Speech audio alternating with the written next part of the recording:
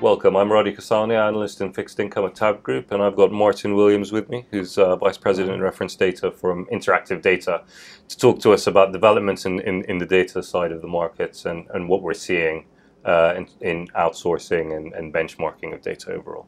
At TABB, we've talked an awful lot about new regulations, what the requirements are, particularly as we hit the implementation phase for trade reporting.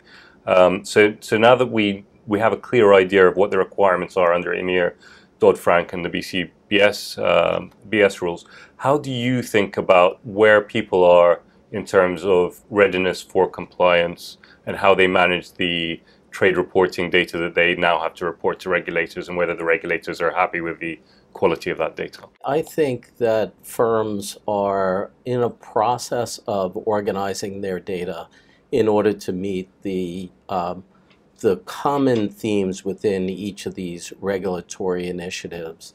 The clients that we speak to, the market participants that we interact with, that are at various stages of preparedness for meeting these guidelines, but they know that they've got to get on with it. They've got to get moving, get their data organized, and be able to report in a way that's very transparent. It's very easy for the regulators to see where they got to, how they created their reports, and for the regulators to then be able to drill in, if need be, to understand exposure and different under different paradigms, if you will. Got you. So what you're doing is essentially creating the granularity necessary to be able to slice and dice your position data, the asset class specific data, and then also the specific trade data. It's critical to have that data organized at the core so that you can get down to the granular level and then roll back up to a high enough level where you can report to either an internal, say, risk officer, or externally to regulatory oversight as necessary. Interesting. And we know from our experience on the fixed income side that a lot of people definitely didn't have access to that kind of data internally before. So now we have all this new extra data, and assuming it can be managed in a centralized way. Can you think of any other use cases or any extra functionality that people will now have that they didn't have before, given the fact that they will have access to that information? Or is it purely a kind of regulatory play at this point? The organization of the data at the core supports all of their use cases right across the securities management process. But just to give you an example, though, of what's possible now is if you're a fixed income trader and let's say you want to have access to an entire asset class, let's say municipal bonds, all 1.x million, maybe that's 1.4 or 5 million active municipal bonds, and you want that all available at your fingertips, you can now envision where that could be brought to the desktop of a trader or an analyst who wants to search through the entire municipal bond database to look for, say, 50 or 60 bonds that they might want to trade because they have specific characteristics of how they were issued, or how they're supported, what their credit support might be, or what their current pricing and yield is, for example.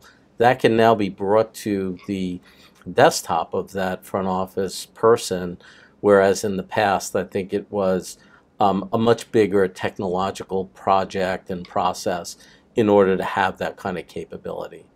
Got you. So it's one step beyond just trade reporting in your own positions. You can now have a benchmark, which is actually the entire universe of the data in some cases, that you can then utilize and compare and contrast across all of your positions. So absolutely, that would be very useful from a transparency perspective. But if you think of the workflow change internally, does that then mean that you can deploy resources across? Does it help you manage and control your costs, which I think is a very big issue these days?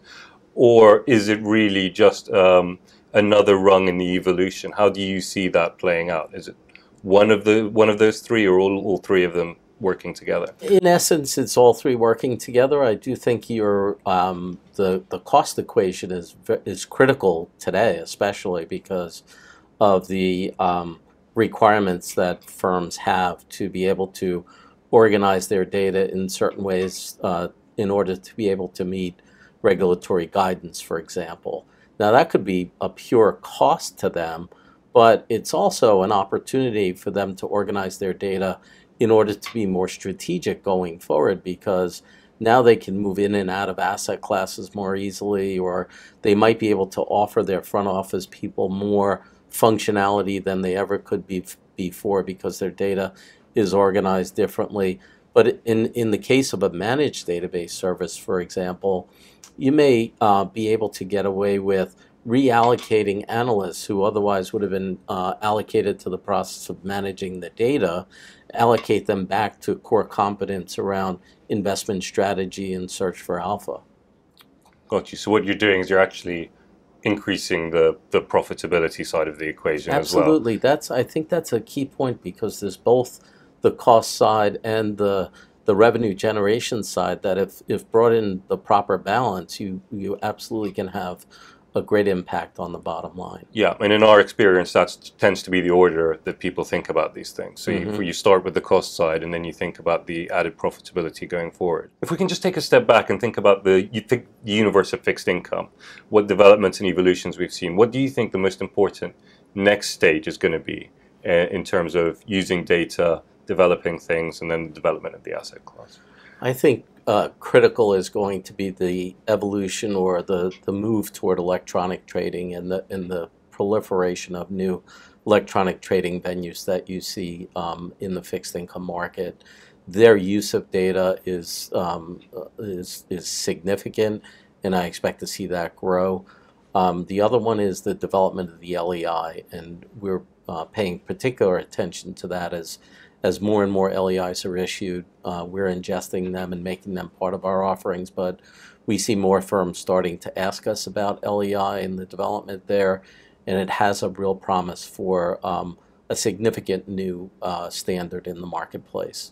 So in both cases, we might see something completely new develop and emerge. Yes. Those are all very good points. So what we're talking about is a wealth of new data, a new kind of paradigm in how you manage that data, and then trying to deploy that to manage your costs down, or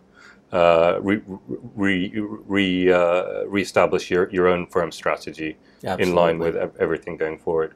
Great. Well, thanks very much for making the time, Marty. It's been great talking to you, and hopefully we can track this going forward. Absolutely. Thank you, Radi. Excellent.